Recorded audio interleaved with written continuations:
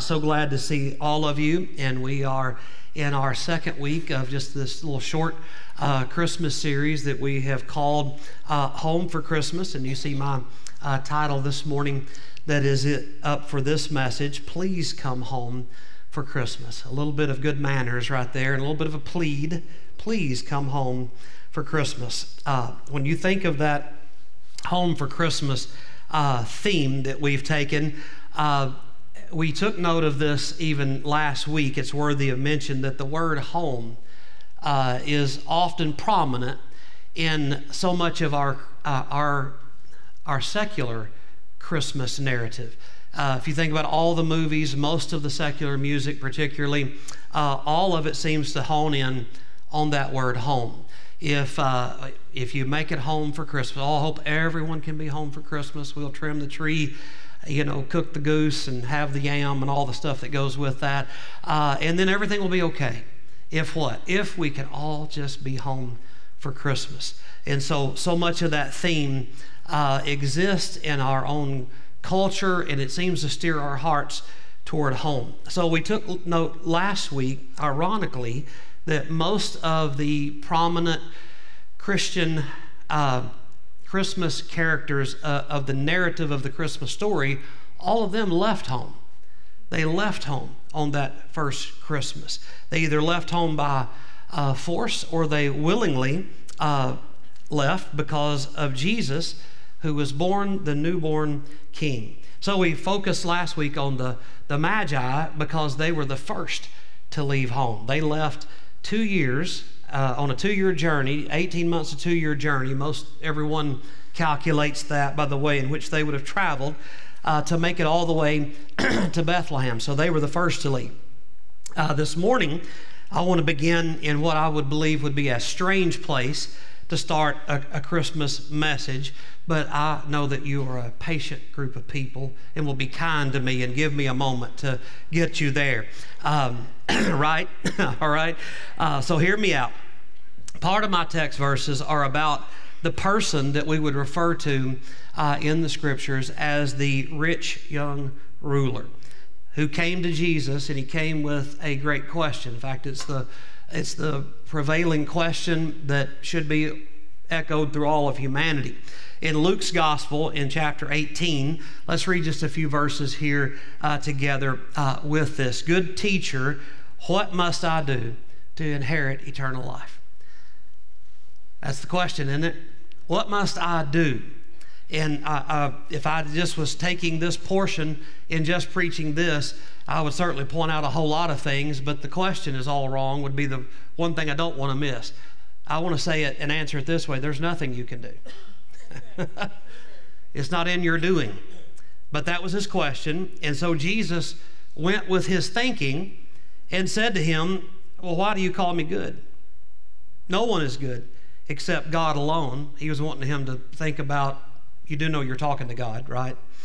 You know the commandments: do not commit adultery, do not murder, do not steal, do not bear false witness, honor your father and mother. And see, the young man, he got real excited here. He said, all these I've kept from my youth. I'm good to go, right? When Jesus heard this, he said to him, well, one thing you still lack. Sell all that you have and distribute to the poor, and you will have treasure in heaven, and come and follow me. But when he heard these things, he became very sad, for he was extremely rich. Jesus, seeing that he had become sad, said, how difficult it is for those who have wealth to enter in the kingdom of God. It is easier for a camel to go through the eye of a needle than for a rich person to enter the kingdom of God.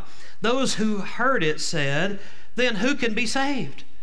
My goodness, you mean we got to shell out everything? Drop everything we have, we got to cash it in to follow you, or we're not saved. That was the way their thoughts went.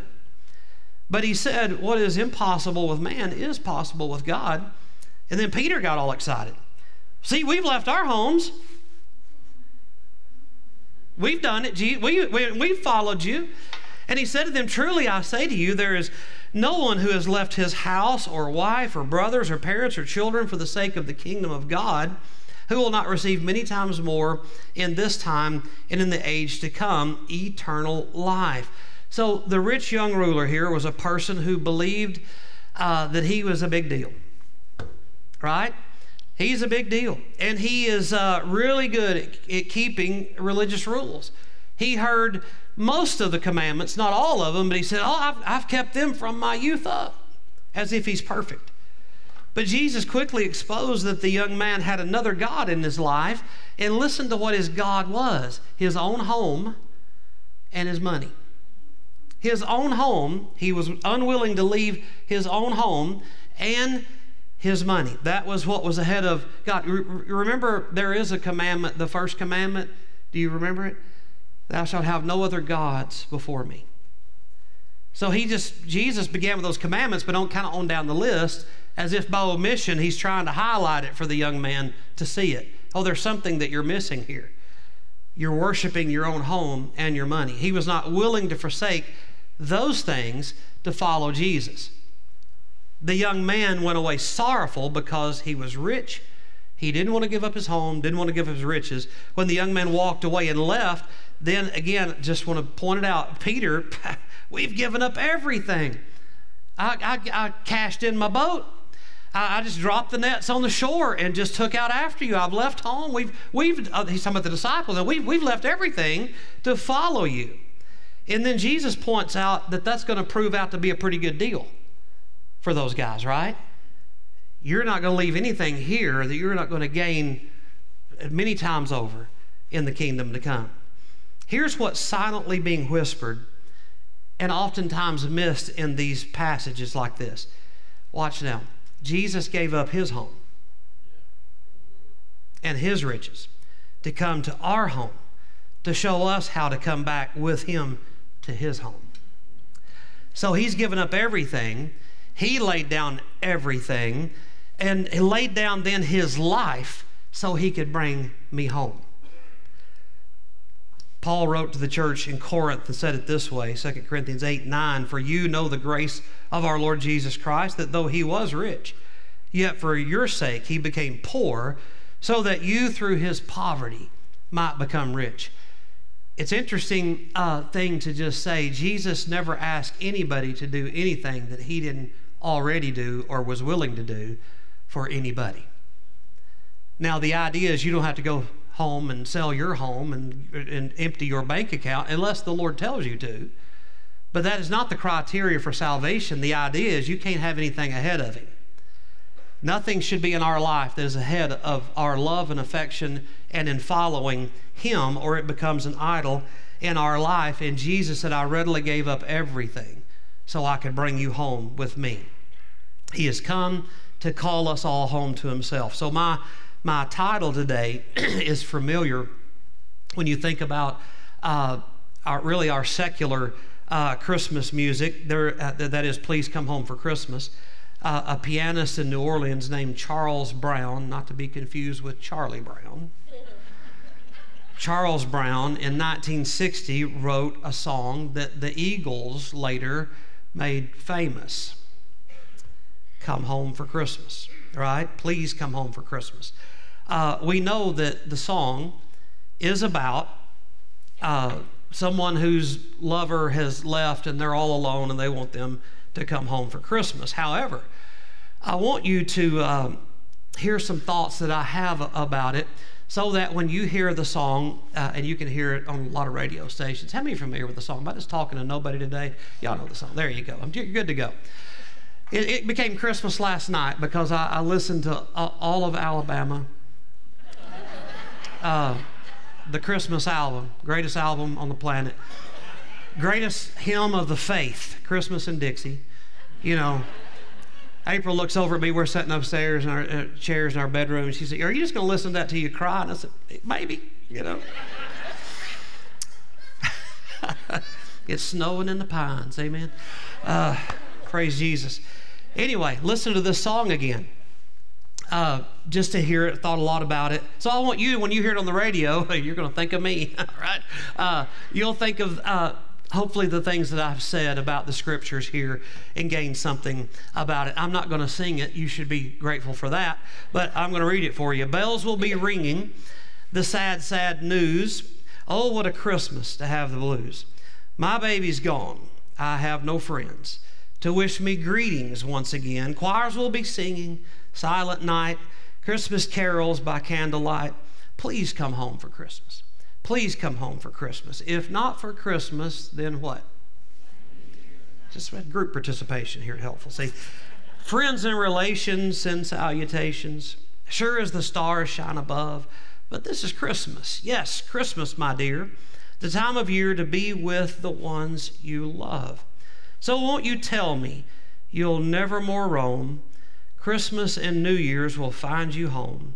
There will be no more sorrow, no more grief or pain, and I'll be happy, happy once again. Oh, there will be no more sorrow, no grief and pain, and I'll be happy for Christmas once again. For me, I hear the heart of God in that song. Not trying to make anything weird. I'm just telling you, maybe I'm weird, but I hear the heart of God in that song. Calling out to those who he loves. I'm reminded that he loves how many of us? All of us. He loved the whole world. For God so loved the world, he gave his son Jesus. And he came for the purpose of redeeming us all. And he's not willing, according to 2 Peter, he's not willing that any would perish, but all would come into repentance. All would have eternal life. Matthew's gospel assures us of something within the Christmas story. When you read all the lineage where Matthew is pointing out that Jesus is the rightful king, as the lineage of Joseph and Mary and so forth. And Matthew 1:21, about this birth, now you shall call his name Jesus, for he shall save his people from their sins. This is not a hope it works out, hope he can handle it kind of thing. No, he will save his people from their sins. But watch now, but not all will be saved. Not all will be saved. The rich young ruler walked away. Another gospel account said, as he walked away and Jesus loved him. Jesus can love people and they still walk away. He still died for them, but they can walk away. Why? Because it's your choice. It is your choice. You don't have to wonder about the love of God. He loved you and demonstrated that. While you were still a sinner, Christ died for you, as Paul would have written to the Roman church, but you can still walk away. The rich young ruler would not be the first, and he certainly will not be the last. Millions are walking away from Jesus' free gift of salvation that can only be found in him alone.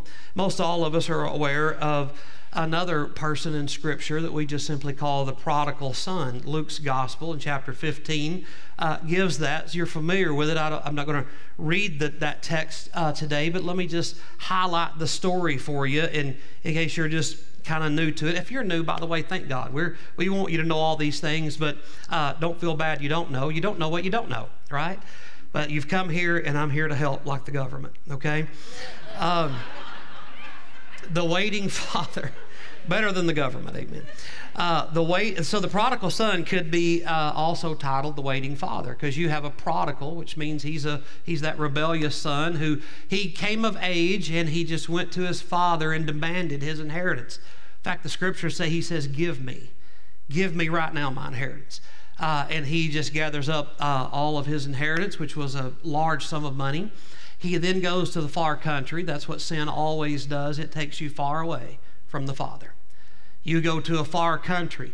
And what happens there, of course, is the boy wasted his inheritance on sinful living. In time, his luck ran out, the money ran out. When the money runs out, the friends run out. In his case, the women ran out. And then the famine came. And then bad went worse. And then he is found not only his job an assistant to a pig keeper, but then he finds himself so hungry he's eating with the pigs. By the way, it's a Jewish parable here, a Jewish story, if you will. What could be more disgusting for a Jewish person to be eating with the pigs? That was as low as you could possibly go. Here he is eating the husk, just dying of starvation. And the boy could have been singing the aforementioned song that I talked about. Oh, what a Christmas to have the blues. My baby's gone. I have no friends to wish me greetings once again. The father in the story, who is a picture of God the Father, could be lamenting the words of our aforementioned song too, with a broken heart. Come home for Christmas. please come home. It's the time of year to be with the ones you love. So won't you tell me you'll never more what, roam? Christmas and New Year will find you home. There will be no more sorrow, no grief and pain, and I'll be happy, happy once again. We were all once prodigal sons and daughters, away from our Father. But you know what? One day, just like the prodigal son, wherever that we were, whatever low part of life that maybe you and I had fell to, the beautiful passage here, it just says he came to himself. Nothing more is given. And I envision it this way. He's eating the husk with the hogs, literally just elbow deep in the waist. And he comes to himself and goes, I'm not a hog. I'm a son. Why am I here eating with the pigs when in my Father's house has so much? I'm going to go home. Amen? I mean, my baby's gone. I have no friends. Everything is run out. But I'm not a hog. I'm just going to go home. And you know how that works out. His father takes him and beats the snot out of him for being stupid. If you're new to the faith, it doesn't happen that way. His father sees him afar off and runs to him and throws his arms around him. Imagine how he smelled. But the father didn't care. He threw his own robe around him and a ring on his finger and kissed him and welcomed him home. Why? Because he was just as brokenhearted as how the boy had gotten. Both were brokenhearted. Thank God you've come home. That is in part what it means to come home. To come home for Christmas. To know that home is where you find the love of the Father. I want to take my time, the balance of time left today, to help many of you with something that I think plagues lots of people, surely in Northeast Ohio, but lots of other places too. Here's what we know, before I tell you what that is. We know Jesus is our Savior, right? Most of you could get up, stand where I'm at, and give the gospel. You could do that. You could talk about how Jesus left heaven on a rescue mission to seek and to save. That Jesus is the incarnate God, meaning he's the incarnation. He is God who is spirit has become flesh in the person of Jesus Christ. He was born in Bethlehem's manger as a baby. The miracle of miracles is God became flesh and dwelt among us. The angels marveled at it. The designer and creator of all the universe, who stepped out of nowhere, stood on nothing, and spoke the worlds into existence, has become a helpless baby lying in a manger. That should give all of us the wowsies. Jesus grew up and he lived a perfect, sinless life. His public ministry began with John pronouncing him, "Behold the Lamb of God, who takes away the sin of the world." He was baptized by John, tempted of Satan. He calls his disciples to himself after 40 days of fasting and prayer. Walks with them for 3.5 years, teaching them all the things that he would be about and what he was going to do. And then we have the blessing of all that, because it's preserved for us in the Scriptures. So he dies on the cross, taking away our sin for all who would come to him, believing that he's the Savior, putting their faith in him, repenting of their sins. And so he invites the world to himself to be forgiven, to be accepted and reconciled back to God, so that one day we can leave our home and go to his home. Right? I mean, most of you could get up and give most of what I would say, and some of you would even do it better.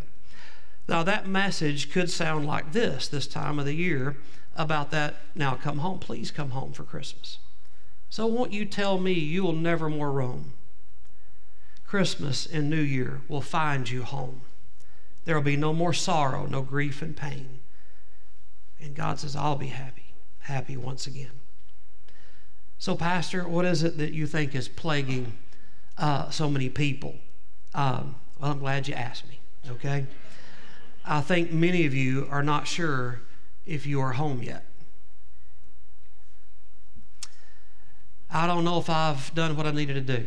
I don't know when I'll put my head on the pillow at night and everything gets quiet and still, sometimes there's these thoughts that come through your mind that says, are you really saved? Do you really know that you know? You know, what if you were to die tonight? What if you really were to die tonight? The pastor asks it all the time. What if it really was you? Well, in your heart, you start rehearsing all kinds of things, but there's just that plaguing doubt, and you're not sure if you're home yet. By the way, you say, well, none of us are in heaven yet, but I can't run this long, but let me just say, God gives us His Spirit like earnest money. He's bought our house. He puts His Spirit inside of us, and He's saying, one day, I'm coming to take you to my house. One day this house goes to the dirt, and I'm taking you to my house. And the Spirit of God is the guarantee. It's the earnest money that it's as good as done. So I'll hit that in a moment again, but let me just say it that way. Are you home yet? Some people have no peace. They're religious. Man, this time of the year we get really religious. We got candles burning and incense, and people are doing all the religious stuff. But are you in a relationship with Jesus?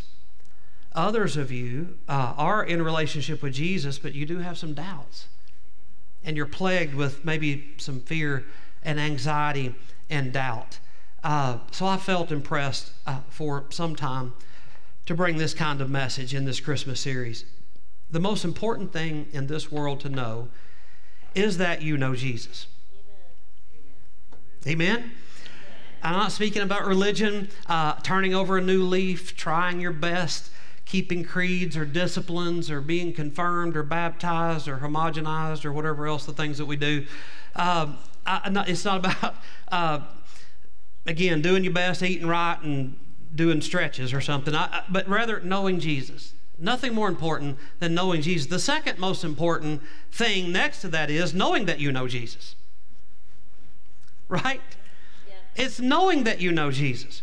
Now, let me give a disclaimer as we get into this, because many of you come from backgrounds that you want to get a little sideways when we start talking about the security of the believer. In other words, you put faith in Christ and it's a forever deal.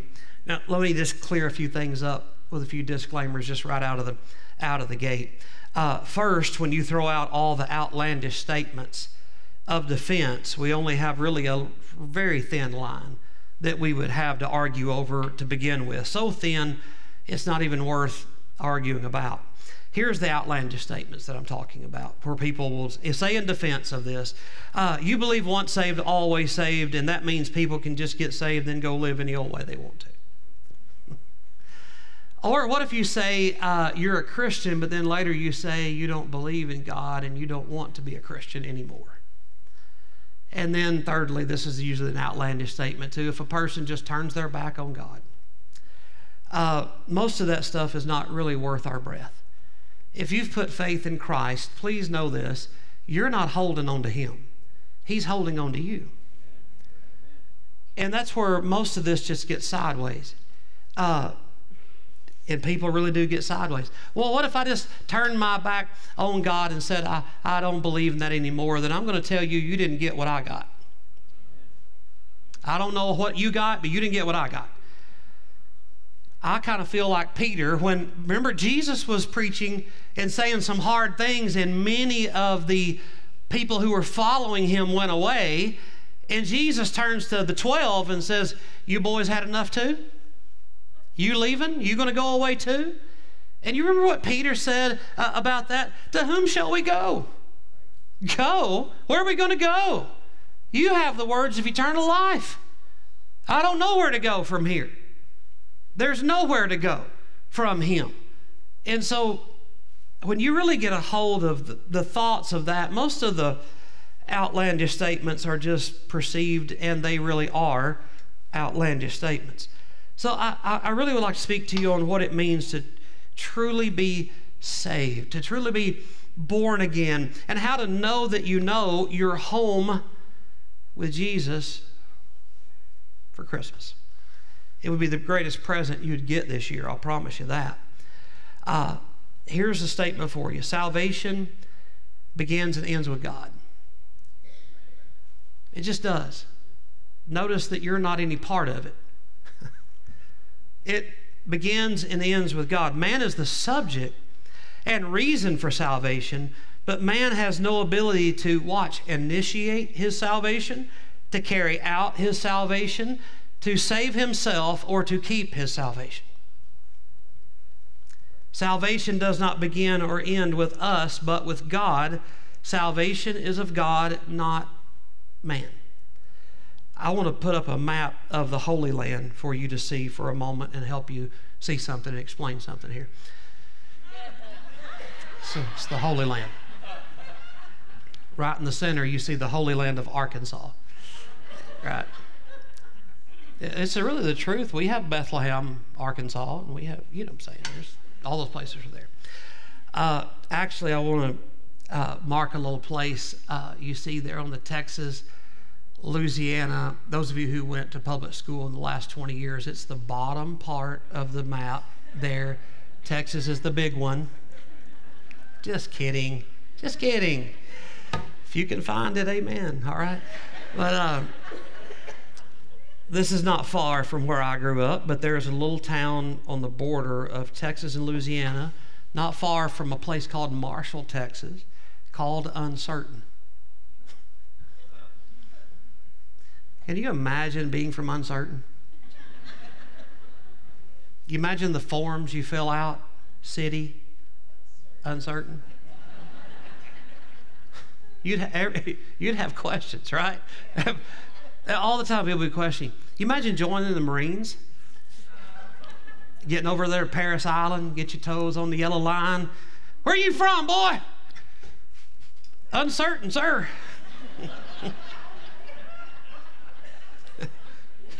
You'd get a beating after you had the running, right? For fun, I've thought about the names of the churches in Uncertain. First Church of Uncertain.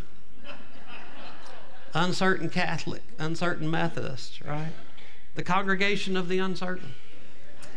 I hadn't thought about uncertain in a lot of years. I've surely made fun of it through the years, but I looked up this week just to see how it had grown to a metropolis. So it has 94 souls that are there in Uncertain. But the truth of the matter is, there's a whole lot more than 94 souls that live in Uncertain. Spiritually speaking, I think millions of people live in Uncertain. That's your address. You got a mailbox there. Spiritually speaking, I'm going to ask about your life and your decisions of all those things. Well, it just you sort of get in your mail there at Uncertain. So when it comes to knowing Jesus, or what we call being saved, being born again, all those words meaning the same thing, there are four kinds of people in the world. See if you identify with this. First of all, there's the not saved and don't know that they need to be. You know, they've never heard. They live in some remote village somewhere, or they live down your street. I'm not saved, but I didn't know I needed to be. No one told me that. Then there are the not saved and know they're not saved. It is H-E hockey sticks. No, I'm not saved. I don't want to be saved. I don't want anything to do with your Jesus.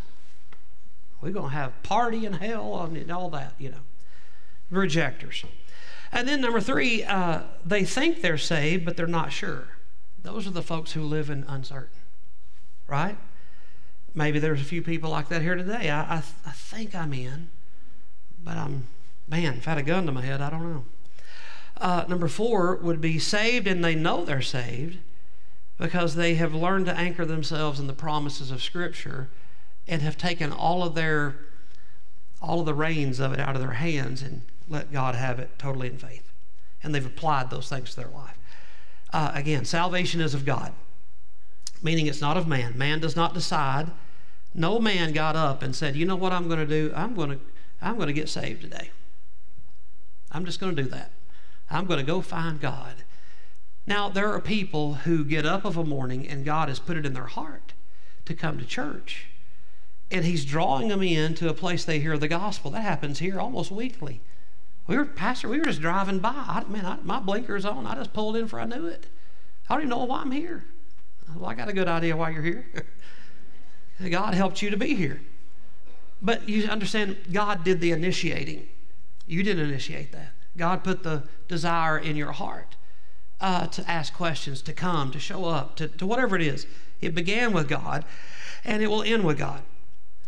So God is the one who's always coming to man. He's reaching for the lost, calling them to himself, come home. Salvation is of God. He ordains it, he plans it, he initiates it, all of him. Jesus did all the saving by himself. He died for our sins.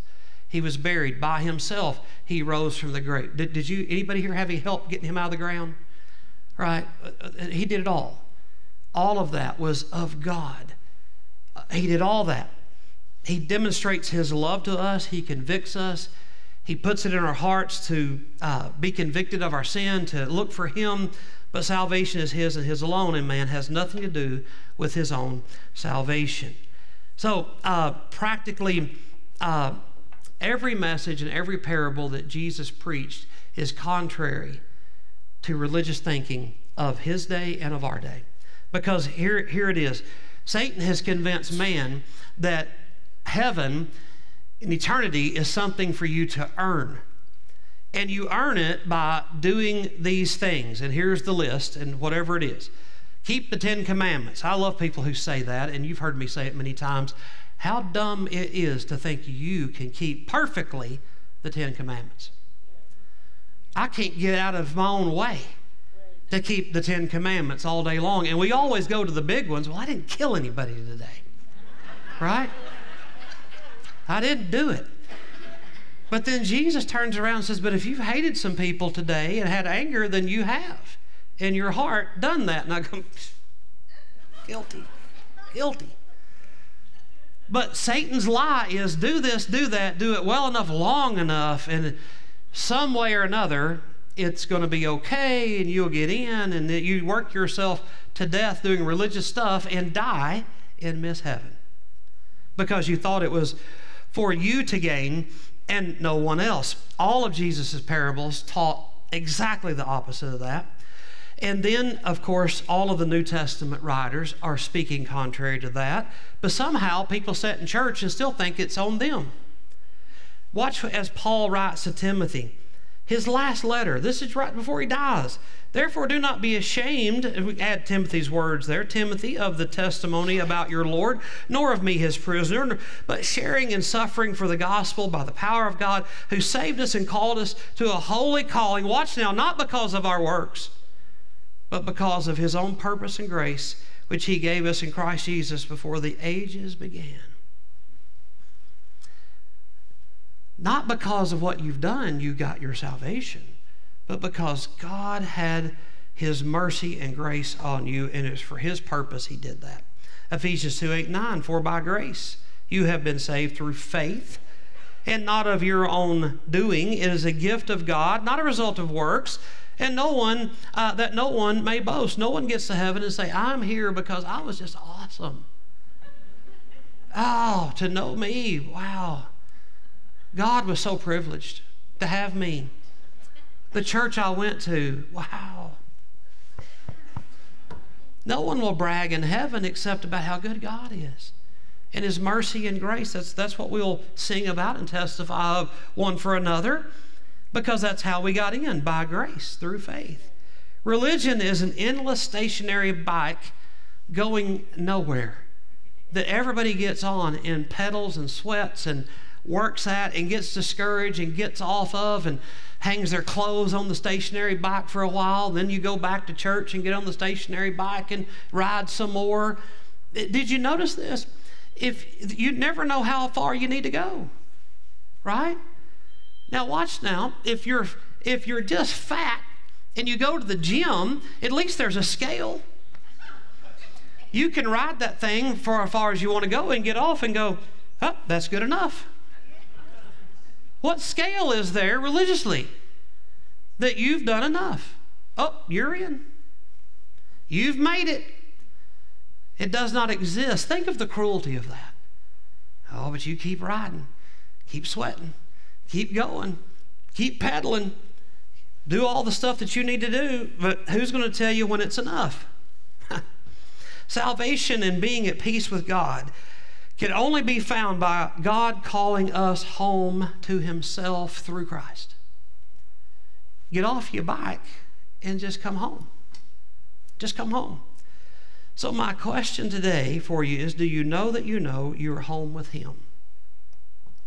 How important it is for you to know that. Let me answer that real quick, and I'm going to tell you how you can know that you can know. But why is it important? Because when you don't know that you know, you have no rest. You're just pedaling, right? Pedaling. The book of Genesis contains and illustrates all the major theological doctrines of the Bible. They're all there in Genesis, the beginning. And then they're played out through the scriptures. God creates all of creation, and you see that in chapter 1, part of chapter 2, dealing with man and the fall of man in chapter 3. The great flood, God calling and dealing with one family. Interesting enough, you got 2 chapters on creation and 46 chapters dealing with one family, if not nearly 50. Is God more interested than in the family, or is he interested in just, it's just, you believe the creation, you just have to believe that. But then he says the subject here is this family. This family in which there's a descendant coming that will bless the whole world. The Lord Jesus Christ would come through that family. So in creation, you got 6 days. He creates everything that there is, and on the 6th day, he created man. And then on the 7th day, he did what? He rested. So help me here. Man's first day began at rest with God. I said all the theological things are played out in Genesis. What does that mean to me and you? Man, to be in harmony with God, man must first enter into God's rest. Not all your efforts, not running and going and doing and kicking up the dust and look at me, God. No, you go to God and rest in him, and then you can go work for him. Then you can do it. That principle is all of Christian service, including salvation. A simple act of faith. Christ died for me on the cross. I must go rest in him. And I begin right there. Then I can raise up and follow him in a new life. But I have to rest in him and put faith in him first. Jesus would say it this way, Matthew 11:28, "Come to me, all you who labor and are pedaling that bicycle. You're heavy laden. Lay it all down. I'm going to give you rest." Jesus is God in the flesh who came to dwell among us and to show us the heart of God. Did he not say to his own disciples when Philip said, "Show us the Father, and it is enough"? And Jesus said, "Have I not been so long with you, Philip, that you don't know who I am? If you've seen me, Philip, you have seen the Father." Jesus says, I am the rest of God. I am the Father. I am him in the flesh. And if you're going to have eternal life, what are you going to do? You're going to come to me. Lay down everything else and just come to me. Listen to these words in the right context. All of you who are trying your hardest to work your way to heaven with all your religious exercising, and you're exhausted because you're pedaling yourself to death, come unto him, stop your pedaling, and he'll give you rest.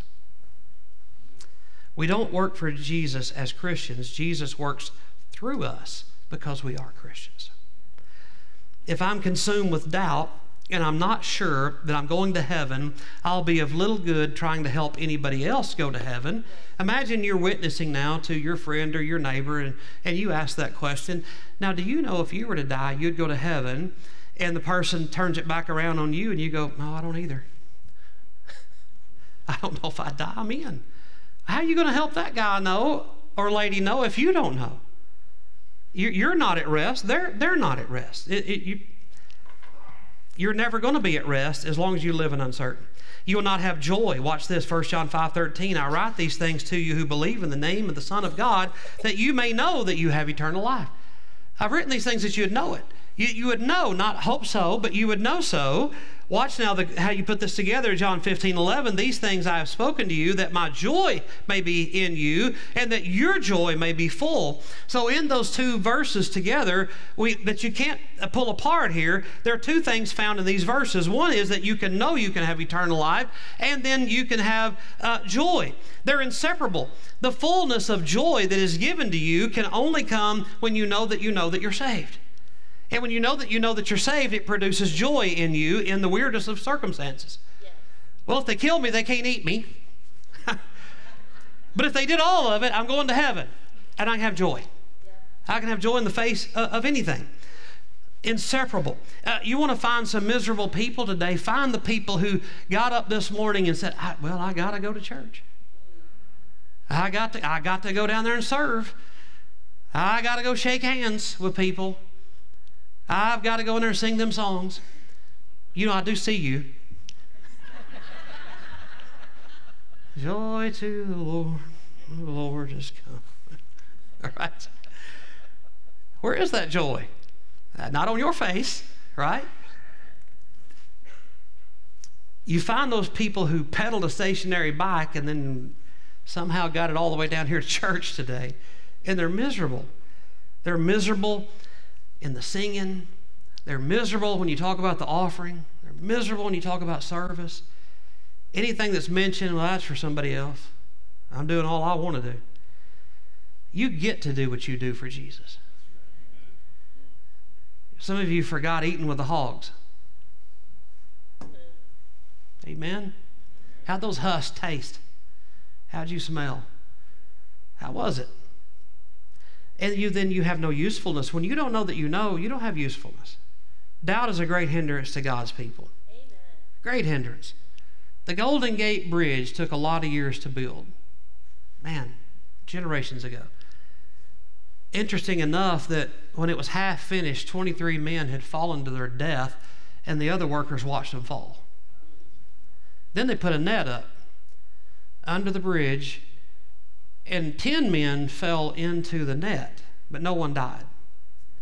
But interesting enough, they got 25% more work done faster because they knew if they fell, there was a net. If you think you're holding on to your own salvation, you're not going to be very productive. But if you know you're not holding on to God, but He's holding on to you, and He is always your net, and you know you're not going to fall, you'll be a whole lot more productive as you go through the Christian life. We cannot work effectively for God if we're always uncertain where we live. It's hard to fight or resist the devil until you're certain of your opponent. So, just to finish this morning, so how can I know? How can I know that I know Jesus? Well, I don't know of anything better than the testimony of the Bible. If you got something better, let me know. We have the eternal Word of God that we put our faith and promises in. Again, 1 John 5:13, I write these things to you who believe in the name of the Son of God. Is that you? Do you believe? Have you put your faith and trust wholly in Christ and His finished work on the cross?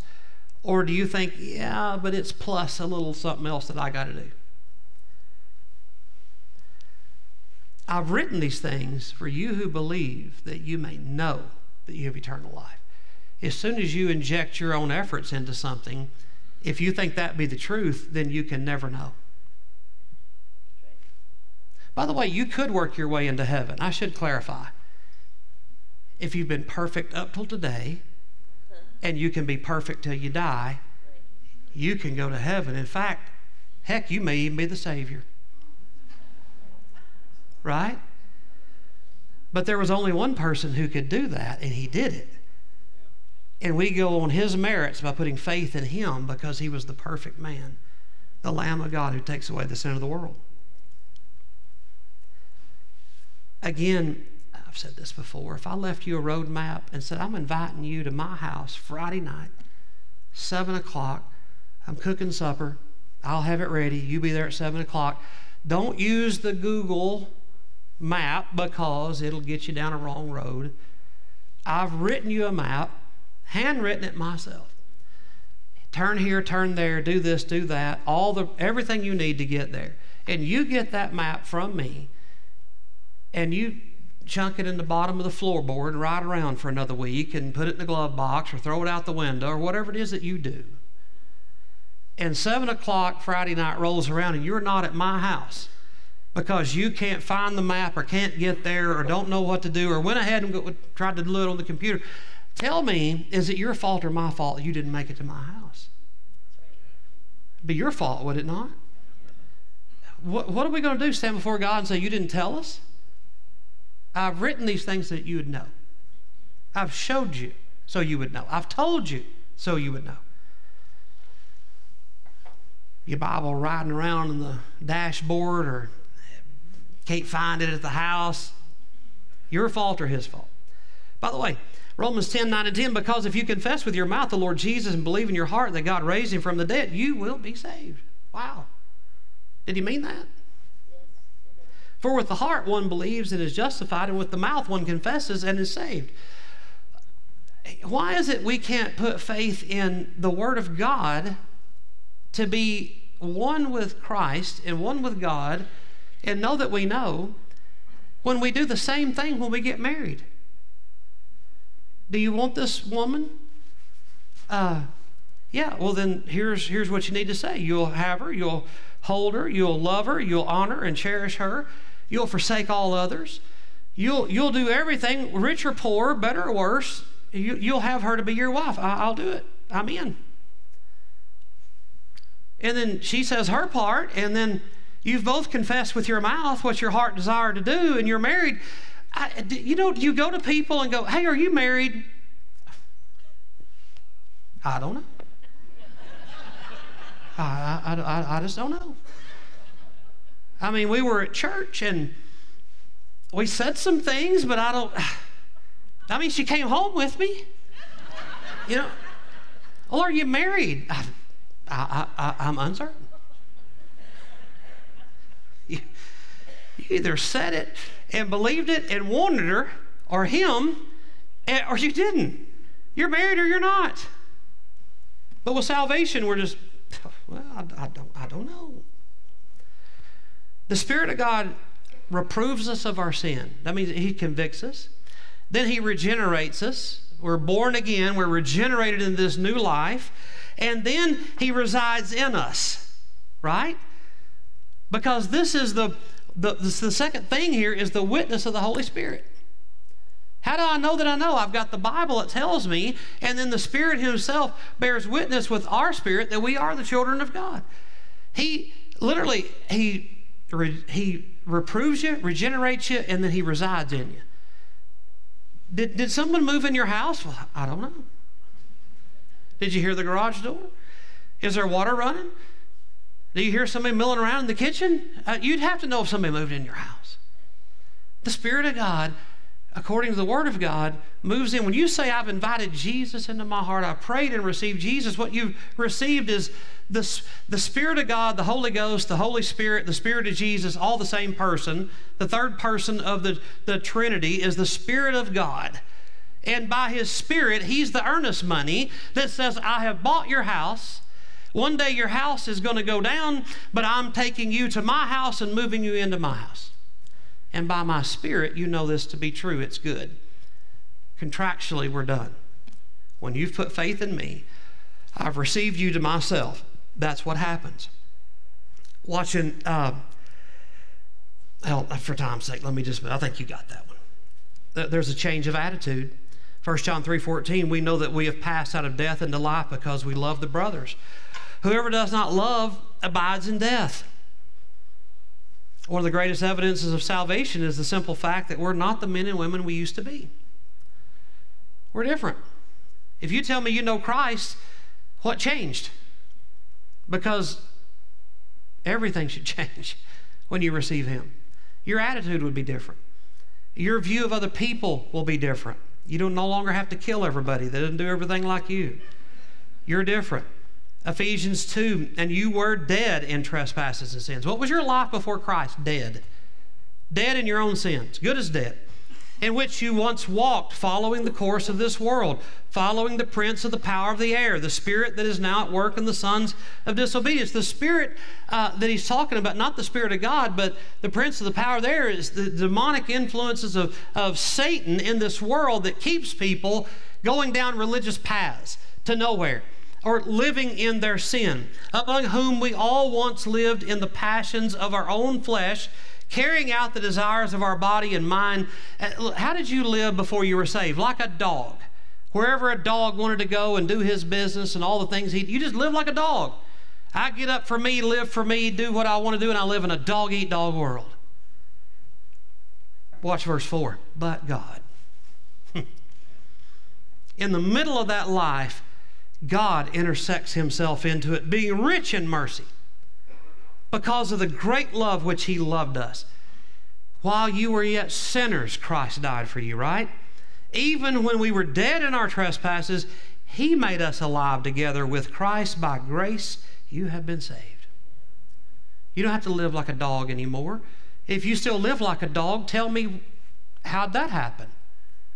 If you're supposed to got a new life by his mercy and great love, then there's a change of desire. 1 John 2:15, do not love the world or the things in this world. If anyone loves the world, the love of the Father is not in him. Hey, Jesus is coming. Could be today. What does that do to your heart? Oh, I've got my stuff. I've got things. Are you anchored to your stuff like the rich young ruler? I don't want to leave my home. I don't want to leave my riches. I'm anchored here. Listen, you should have a change of desire if you know him. When we say he may be coming today, it all should quicken our hearts. I get that. But it ought to be an expectation of, wow, I hope it's today. The wonder of all that. That change of desire. Do not love the world. Romans 7:22, for I delight in the law of God in my inner being. When the word of God is going out, you go, oh man, give me some more of that. Give me some more of that. Romans 6, I just mark it that you can look at it later. Verses 3 through 6. Listen, we're baptized in Christ. We're all those things. In the verse 6, we know that our old self is crucified.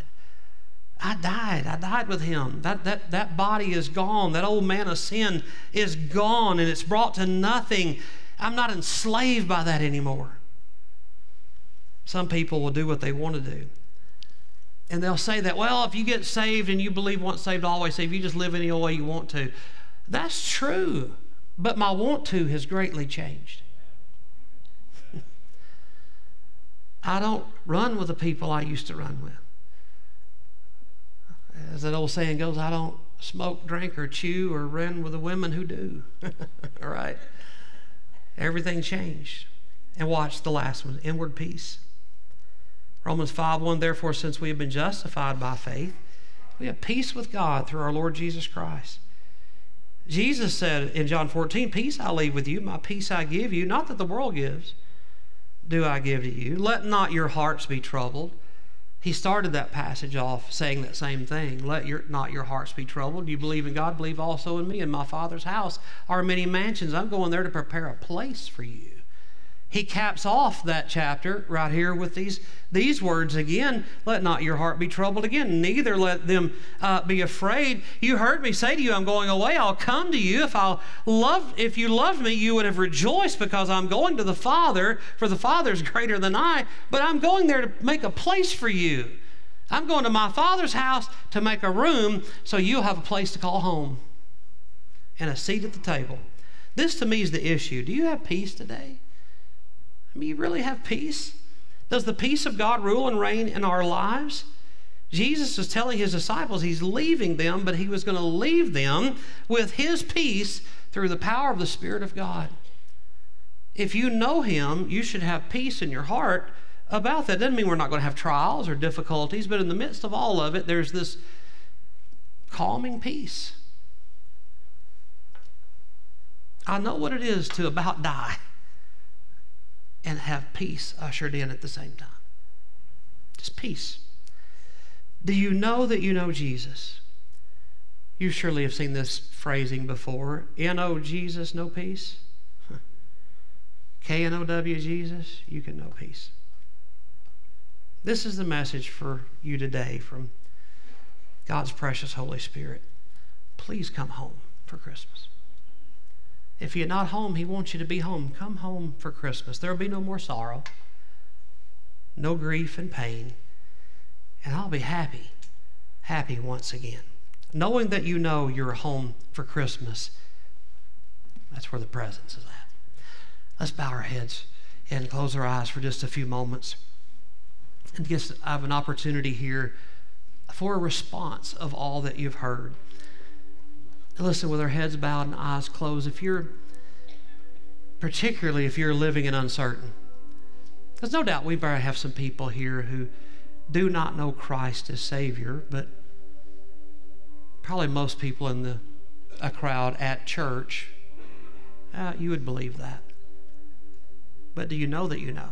Are you still living in some of that doubt? Pedaling the bicycle, so to speak, religiously. No rest, no peace. Hard to be effective in your work. I'm not going to have you raise your hands, but in your heart, lift it up to the Lord and just tell Him, I don't want to live in uncertainty anymore.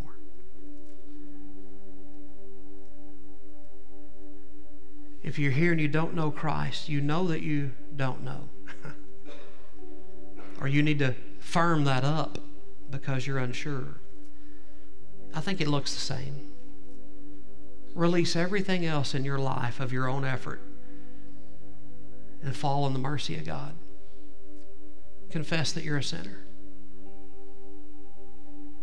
Confess that you know He loves you and you desire to know and love Him. Ask Him to forgive you of your sins. You need help wording a prayer like that? Let me offer this prayer. You could pray it behind me. You don't have to pray it out loud, but out of your heart. Pray like this. Dear God, I do believe that you love me. Thank you for loving me. I believe that you came in the person of Jesus Christ, born in Bethlehem's manger, lived a perfect sinless life, and you died on the cross, and you died for my sins. Jesus, forgive me of my sins. Make me one with you. I'm putting my faith in you the best I know how. I'm letting go of everything else. Forgive me of my religious peddling and efforts. I'm laying that down and trusting wholly in you. I'm asking it by faith, and I'm asking it in Jesus' name.